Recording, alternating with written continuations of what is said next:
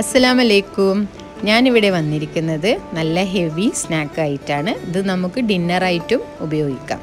ഇതിൻ്റെ പേര് ചെമ്മീൻ തിരൽ പത്തിരി. ഇത് നമുക്ക് സീ ഫുഡിനെ കൊണ്ടും ഫിഷിനെ കൊണ്ടും ഉണ്ടാക്കാം. ഇനി നമുക്കിത് ഉണ്ടാക്കുന്ന മെത്തേഡ് നോക്കിയാലോ. ആദ്യം ഒരു കടായിൽ 2 ടേബിൾ സ്പൂൺ വെളിച്ചെണ്ണ ഒഴിച്ച് ആദ്യമേ മാരിനേറ്റ് ചെയ്ത് വെച്ച ചെമ്മീൻ ഇടാം. ചെമ്മീൻ കുറച്ച് മുളക് പൊടിയും മഞ്ഞൾപ്പൊടിയും ഉപ്പും കൂടി മാരിനേറ്റ് ചെയ്ത് വെച്ചതാണ്. ഇത് ജസ്റ്റ് ഒന്ന് ഷാലോ ഫ്രൈ ആയാൽ കോരി മാറ്റി വെക്കുക.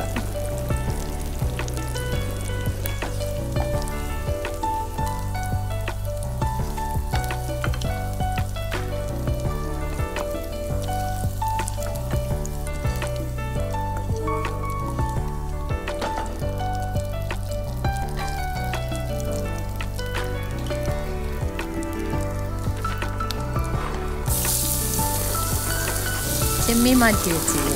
ഇനി നമുക്ക് ഈ എണ്ണയിൽ തന്നെ മസാല റെഡിയാക്കാം. അപ്പോഴാണ് നല്ല സ്വാദുണ്ടാവും. ഇതിലേക്ക് ഞാൻ 4 ഇടത്തരം ഓണിയനാണ് ആഡ് ചെയ്തിട്ടുള്ളത്. 4 ഇടത്തരം ഓണിയൻ ചോപ്പ് ചെയ്തിട്ടാണ് ഇവിടെ ആഡ് ചെയ്തത്. അപ്പോഴാണ് മസാലയിൽ നല്ല മസാല ഒക്കെ പിടിക്കുകയുള്ളൂ. അതുകൊണ്ടാണ് ഓണിയൻ ചോപ്പ് ചെയ്തത്. ഇത് നന്നായി വഴന്ന് വരുമ്പോൾ ആവശ്യത്തിന് ഉപ്പിട്ട് പിന്നെയും നന്നായി വഴറ്റുക. ഉള്ളിയുടെ പച്ചമണം എല്ലാം പോകണം. ഇത് നന്നായി വഴറ്റിയതിന് ശേഷം നമുക്കിതിൽ ഇഞ്ചി, വെളുത്തുള്ളി, പച്ചമുളക് എന്നിവ ക്രഷ് ചെയ്തിട്ട് ആഡ് ചെയ്യണം. ഒരു പച്ചമുളക്, ചെറിയ കഷ്ണം ഇഞ്ചി, ഒരു 3-4 വെളുത്തുള്ളി എന്നിവ ക്രഷ് ചെയ്യുക. അരയണ്ട, ഒന്ന് ക്രഷ് ചെയ്താൽ മതി. അപ്പോൾ ഈ ക്രഷ് ചെയ്ത മസാല നമ്മളെ വഴന്ന ഉള്ളിയിലേക്ക് ആഡ് ചെയ്യാം. പച്ചമണം പോകുന്നവരെ നന്നായി വഴറ്റുക. പച്ചമണം പോയതിന് ശേഷം നമുക്ക് മസാല പൗഡറെല്ലാം ആഡ് ചെയ്യണം. ഇത് നന്നായിട്ട് വാടട്ടെ. ഇനി നമുക്ക് ഇതിലേക്കൊരു നല്ല പഴുത്ത തക്കാളി ചോപ്പ് ചെയ്തത് ഇട്ട് നന്നായി തക്കാളി വഴന്ന് വരുന്നത് വരെ കുക്ക് ചെയ്യണം. തക്കാളി വഴന്ന് കഴിഞ്ഞാൽ മസാല പൗഡർ ആഡ് ചെയ്യാം. 1/2 ടീസ്പൂൺ മഞ്ഞൾപ്പൊടി, പിന്നെ 1/2 ടീസ്പൂൺ ഗരം മസാല, പിന്നെ 2 ടീസ്പൂൺ മുളക് പൊടി. മുളക് പൊടി ഓരോരുത്തരുടെ എരിവിനനുസരിച്ച് ചേർക്കാം. ഞാൻ ഇവിടെ 2 ടീസ്പൂണാണ് മുളക് പൊടി ഇടുന്നത്. പിന്നെ ഒരു 1/4 ടീസ്പൂൺ പെരിഞ്ജീരകപ്പൊടിയും ആഡ് ചെയ്യുന്നുണ്ട്. ഇത് നന്നായി മസാലൻ്റെ പച്ചമണം പോകുന്നത് വരെ വഴറ്റണം. ഇനി പെരിഞ്ജീരകപ്പൊടി ഇടാം. 1/4 ടീസ്പൂൺ പെരിഞ്ജീരകപ്പൊടി, അതിൽ കൂടണ്ട. ഓക്കെ, ഇനി മസാലകളെല്ലാം വഴന്ന് നല്ല മണം വരുമ്പോൾ നമുക്ക് കരിവേപ്പില, മല്ലിച്ചപ്പ്, പുതിന എല്ലാം കുറച്ച് ജസ്റ്റ് ഒന്ന് ചോപ്പ് ചെയ്ത് മസാലയിലേക്ക് ആഡ് ചെയ്യാം. ഇനി നമ്മൾ കോരി മാറ്റി വെച്ച ചെമ്മീൻ ചെറിയ ഗ്രൈൻഡറിലിട്ട് ജസ്റ്റ് ഒന്ന് ക്രഷ് ചെയ്യാം. ക്രഷ് ചെയ്യുമ്പോൾ മസാലയുടെ എല്ലാ ഭാഗത്തും കിട്ടാൻ വേണ്ടിയിട്ടാണ് ഇങ്ങനെ ചെയ്യുന്നത്. ഈ ചെമ്മീൻ ഒന്ന് ക്രഷ് ചെയ്തത് നമുക്ക് തയ്യാറാക്കിയ ഉള്ളിയിലേക്ക് ആഡ് ചെയ്യാം. ഇത് നന്നായി വഴറ്റി വരുമ്പോൾ നമുക്ക് ഇതിലേക്ക് തേങ്ങൻ്റെ ഒരു അരിപ്പ് ആഡ് ചെയ്യണം. അതിന്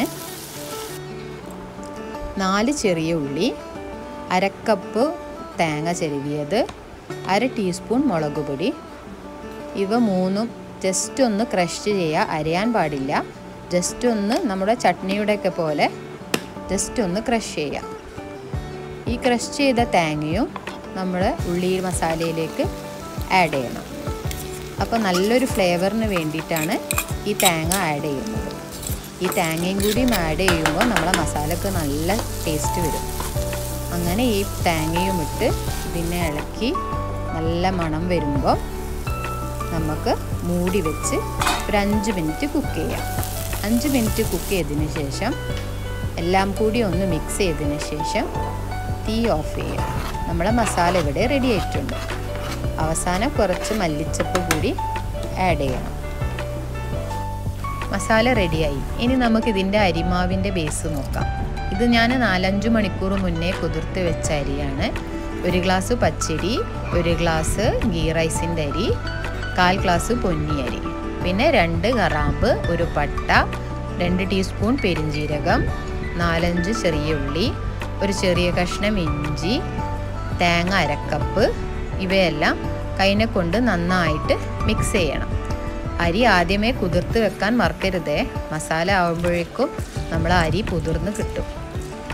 ഈ കുതിർത്ത അരിയിലേക്ക് എല്ലാം മിക്സ് ചെയ്ത് നമുക്ക് 2 ബാച്ചായിട്ട് ആവശ്യത്തിന് വെള്ളം ഒഴിച്ച് നമുക്ക് ദോശൻ്റെ പരുവത്തിൽ, അധികം കട്ടിയാവാനും പാടില്ല, അധികം ലൂസാവാനും പാടില്ല, ആ ഒരു കൺസിസ്റ്റൻസിയിലാണ് നമുക്ക് മാവ് തയ്യാറാക്കേണ്ടത്. ഈ മാവ് നന്നായിട്ട് അരയും വേണം. അങ്ങനെ ഈ അരച്ച മാവിലേക്ക് ആവശ്യത്തിന് ഉപ്പ് ചേർത്ത് നന്നായി ഇളക്കി ഒരു 1/2 മണിക്കൂർ വെക്കണം. അത് വെക്കുന്നത് ഈ മിക്സിയിൽ അരക്കുമ്പോൾ നമ്മളെ മാവ് ഒന്ന് ചൂടാവും. ആ ചൂട് പോകുന്നതിന് വേണ്ടിയിട്ടാണ് 1/2 മണിക്കൂർ വെക്കുന്നത്. അധികം ലൂസാവാനും പാടില്ല. അരക്കുമ്പോൾ അത് ശ്രദ്ധിക്കണേ. പിന്നെ അരച്ച മാവ് 2 ബാച്ചായിട്ടാണ് ഞാനിവിടെ അരച്ചത്. ആവശ്യത്തിന് ഉപ്പും ചേർത്ത് നന്നായിട്ട് മിക്സ് ചെയ്ത് വെക്കാം. ഇനി നമുക്കിത് ഉണ്ടാക്കുന്ന മെത്തേഡിലേക്ക് പോവാം.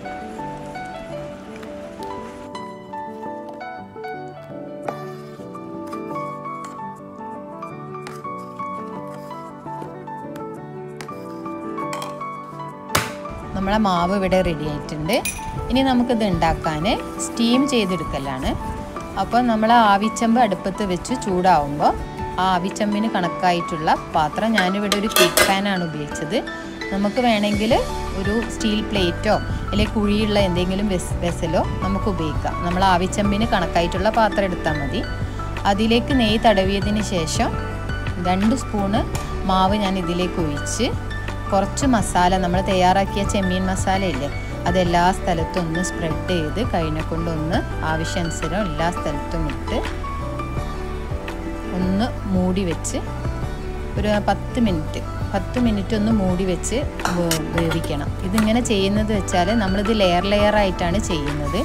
അപ്പോൾ കുറച്ച് വെന്തതിന് ശേഷം ചെയ്താലേ അത് ഒരുമിച്ച് വേകാൻ എളുപ്പത്തിന് വേണ്ടിയിട്ടാണ്. അല്ലെങ്കിൽ ഉള്ളിൽ വേകാണ്ട് പുറത്തു മാത്രം വേവുണ്ടാവുള്ളൂ. ഇതൊന്ന് വെന്തെന്ന് കൈനെ കൊണ്ടൊന്ന് തൊട്ട് നോക്കാം. അപ്പം നമുക്ക് മനസ്സിലാവും ഇതൊന്ന് ഡ്രൈ ആയിട്ടുണ്ടാവും. അതിലേക്ക് 1 ടീസ്പൂൺ ഗീ, ഞാനിവിടെ ഗീയാണ് ആഡ് ചെയ്തത്. ഒരു 1-1.5 ടീസ്പൂൺ ഗീ ഒന്ന് സ്പ്രെഡ് ചെയ്തതിന് ശേഷം പിന്നെ ഒരു ലെയർ കൂടി നമ്മൾ അരിമാവ് ഒന്ന് നന്നായി ഇളക്കിയിട്ട് ഒരു 2 സ്പൂൺ മാവ് കൂടി ഒഴിച്ചു കൊടുക്കാം. നമ്മൾ ആദ്യം ചെയ്ത അതേമാതിരി തന്നെ ഈ മസാല കവർ ചെയ്യുന്ന മാതിരി ഈ മാവ് ഒന്ന് ഒഴിച്ച് പരത്തുക. എന്നിട്ട് മൂടി വെച്ച് ഒരു 5 മിനിറ്റ് വെന്തതിന് ശേഷം പിന്നെയും മസാല സ്പ്രെഡ് ചെയ്യാം. അങ്ങനെ നമ്മുടെ ഈ പാത്രം നിറയുന്നത് വരെ നമ്മൾ ഇത് മാവ് മസാല എന്ന രീതിയിൽ ലെയർ ചെയ്യുക. നമ്മളെ ചട്ടിപ്പത്തിരി മാതിരി, പക്ഷേ ഇത് സ്റ്റീം ചെയ്തിട്ടാണ് എടുക്കുന്നത്. മസാല സ്പ്രെഡ് ചെയ്ത് കുറച്ച് ഗീ ഒഴിച്ച് എല്ലാ ലെയറിലും ഗീ ഒഴിക്കണം. അപ്പോൾ നല്ല ടേസ്റ്റ് ഉണ്ടാവും. നല്ല ലെയറായി നമുക്ക് കിട്ടുകയും ചെയ്യും. അതിന് വേണ്ടിയിട്ടാണ് ഗീ ഇടയ്ക്കിടയ്ക്ക് ഒഴിച്ചു കൊടുക്കുന്നത്. ഇനി നമുക്ക് 2 സ്പൂൺ മാവ് കൂടി ഒഴിക്കാം. മസാല കവർ ചെയ്യുന്ന മാതിരി തന്നെ ഈ മാവ് ഒഴിക്കണം. ഇങ്ങനെ ഒഴിച്ച് പിന്നെയും മൂടി ഒരു 5 മിനിറ്റ് വേവിക്കാം. ഇതിങ്ങനെ റിപ്പീറ്റ് ചെയ്ത് ഫുള്ളായി കഴിഞ്ഞാൽ ചെറിയ തീയിൽ ഒരു 20-25 മിനിറ്റ് വെക്കണം. എന്നാലാണ് ഇത് ഫുള്ളും കുക്കായി വരികയുള്ളൂ. ഓരോ ലെയറും ചെയ്ത് കഴിഞ്ഞ് ഒന്ന് തൊട്ട് നോക്കുക. അപ്പോൾ അത് ഡ്രൈ ആയത് നമുക്ക് വേഗം മനസ്സിലാവും. എല്ലാം ചെയ്തതിന് ശേഷം ഒരു ടൂത്ത് പിക്കോ അല്ലെങ്കിൽ ഒരു സ്ക്രൂവറോ ഉപയോഗിച്ചിട്ട് ഒന്ന് കുത്തി നോക്കിയിട്ട് എല്ലാ ലെയറും വെന്തോ എന്ന് നമുക്ക് മനസ്സിലാവും. നമ്മൾ ചെമ്മീൻ പേസ്റ്റ് ആക്കുന്നത് കൊണ്ടും കോക്കനട്ട് മസാല എല്ലാം ഇടുന്നതുകൊണ്ട് ചെമ്മീൻ്റെ ഫില്ലിങ്ങിന് നല്ല ടേസ്റ്റാണ്. നല്ല ടേസ്റ്റ് ഇറങ്ങുകയും ചെയ്യും. അങ്ങനെ നമുക്കിത് മൂടി വെച്ച് നിറയുന്നത് വരെ ഇതേമാതിരി റിപ്പീറ്റ് ചെയ്ത് നമുക്ക് കുക്ക് ചെയ്യാം.